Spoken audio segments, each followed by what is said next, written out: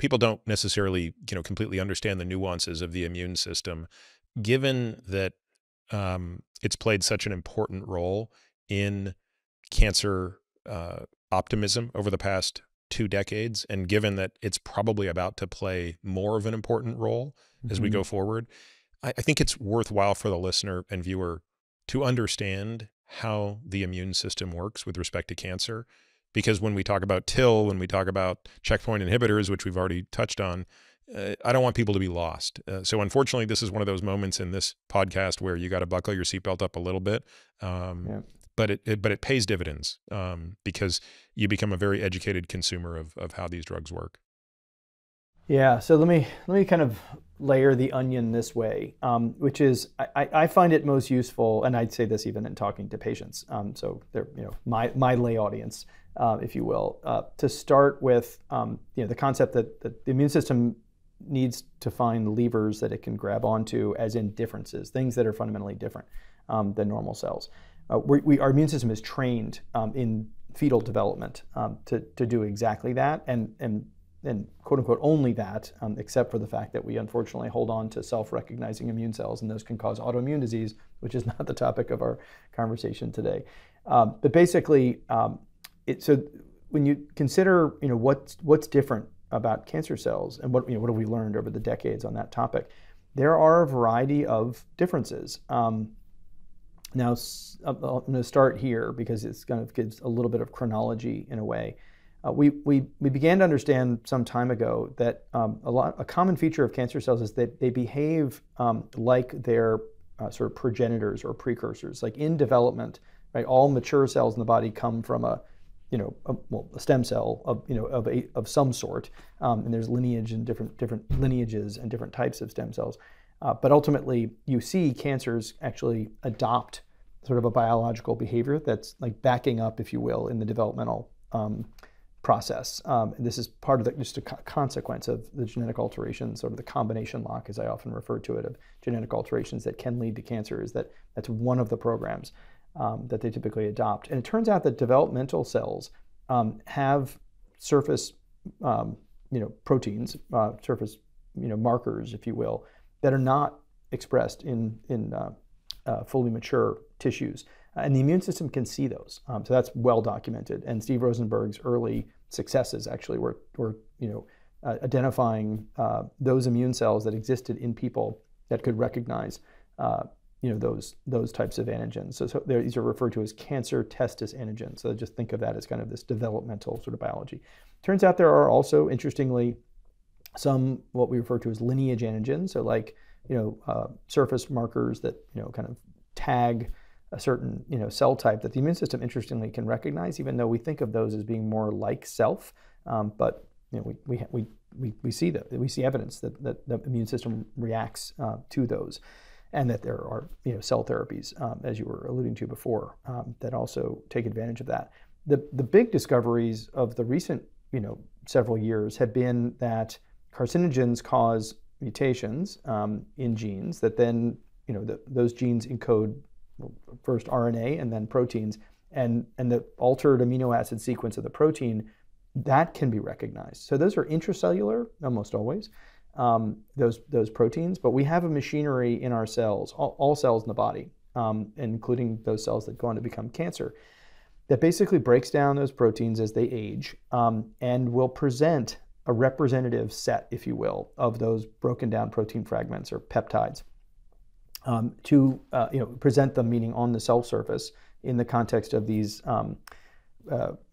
molecules we refer to as major histocompatibility receptors, as they're kind of alluded to. But the idea is that they're trying to show the wares, if you will, the inner contents of a cell to the immune system, because we think that because of that is that virally infected cells have an infection inside. We think this is how this machinery was ever how it ever evolved in the first place. And so kind of showing the inner contents, if you will, is a way of being able to let the immune system know that there's a virally infected cell. Well, that same machinery exists again in every cell. And by the way, if cells stop doing that, there's a branch of the immune system, stop presenting antigens at all. Antigen is a new word. I meant to introduce that. Antigen means a difference, like a protein fragment that's being presented and seen as different. We call that an antigen, and it can come in these different categories that I'm talking about.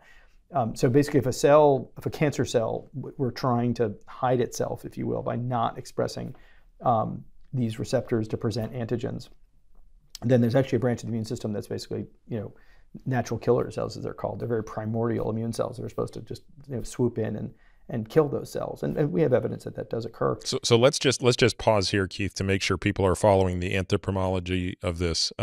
So basically, you have a row of homes, and each person in their home is responsible for demonstrating the contents of their home. So they reach inside and they pull out various items from their home and they leave them on the curb. And the military is coming down the street inspecting the contents on the curb. And they're just making sure that it's all stuff that we've pre-agreed is safe, Yep. right? That's right. So That's what right. they know, they don't know the entire repertoire of what could be presented, but they have a very clear list of what is acceptable.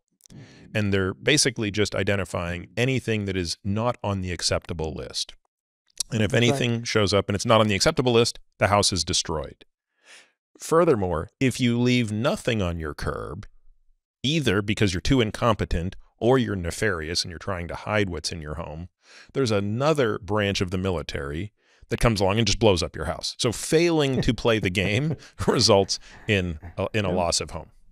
That's right. Yeah, well said. So that's the beginning, right? I mean, it's this kind of sampling, if you will, like you said, of the inner contents, and so that's important to recognize, because if you kind of start with this core principle that cancer is a quote unquote genetic disease, meaning that mutations that happen in key genes that disable cells' ability to repair DNA damage, as a common a feature of cancers, for example, or mutations that activate some of those surface receptors or downstream signaling molecules that we talked about before. Those mutations, we've learned in recent years, can be seen as different. So they kind of began to increase the kind of the toolbox, if you will, of handles that the immune system can latch onto. So if you think about it that way, cancers begin to form potentially if they're witnessed by the immune cells as having a difference early. We have lots of evidence that they can be eliminated. And there's actually kind of the, I guess, indirect negative evidence, if you will, that people who have profoundly compromised immune systems will pop up with cancers. I mean, if you give people seriously high dose immunosuppressive medication for various other medical conditions, you will see cancers just kind of sprout up quickly, and then certainly over time as well. This immune surveillance concept is an inordinate amount of evidence in support of this idea that if at least keeping them down, proto-cancers down, if not outright eliminating them, that's just part of life on planet Earth, sort of in the cosmic storm, if you will, with UV radiation as being one carcinogen I mentioned. Well, actually gamma radiation coming through the atmosphere is also a cause of DNA damage. We have to kind of try to repair those that damage inside of cells. I mean, when I say we, I'm again using the anthropomorphic inside of a cell's inner workings here. But if the repair can't happen, we have this other mechanism of immune surveillance, basically to wipe it out. So the reason why I wanted to just kind of spend enough kind of words on this concept is that basically people have to understand that by the time they're diagnosed with cancer, something's gone wrong, right? Basically, right, like the system didn't work to detect, in this surveillance mode, the forming cancer. It didn't eliminate it. How can that be? Well, it turns out that there, for every, kind of process that activates the immune system in response to an infection, just go with that idea that that's like kind of, the primary function of the immune system in terms of how it is that we ever kind of got out of the swamp in the first place evolutionarily.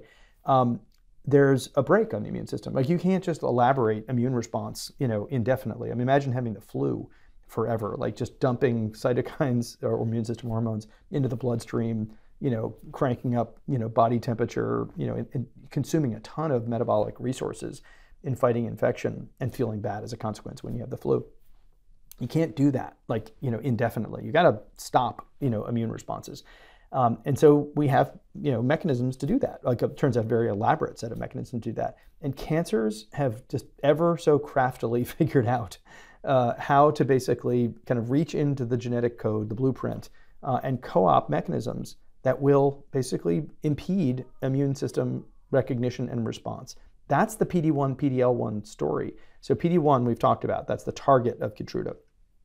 But what cancers do, it's a nasty little trick, is they've figured out how to, not all cancers, but the ones that are most responsive to Keytruda, they have figured out how to express on their surface the foot that presses on the brake. Okay, so that's called PD-L1. So program death hyphen L1, ligand 1, which basically reaches across to PD-1 on T cells and tells them shut down. Basically, like mission accomplished.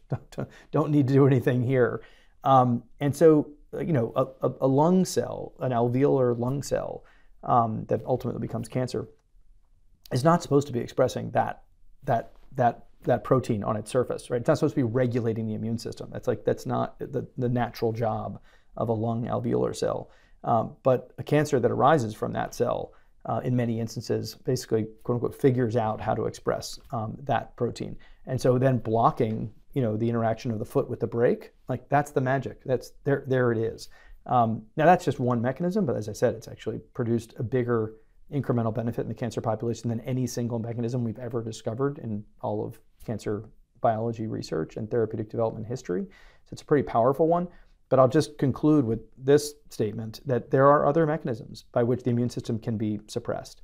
In fact, there's entire cell types in the immune system repertoire that have a dampening effect on immune system response, and cancers can recruit them into their so-called microenvironment and create this very adverse environment for the T cells that could otherwise attack and kill. So it's like almost like assembling a force field by virtue of inviting in these non-cancerous cells, right? They're like, this is like the cancer cells recruiting in these suppressive immune cells.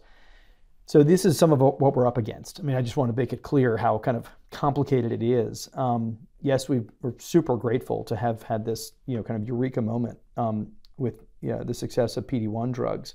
But cancers have co-opted multiple mechanisms by which they defend themselves in terms of, you know, trying to close the gap then and use this immunotherapy concept much more broadly in cancer is going to require us to develop the understanding of, okay, well, which tricks are being pulled and how to be able to, you know, really target those very specifically. We can't disable people's immune systems.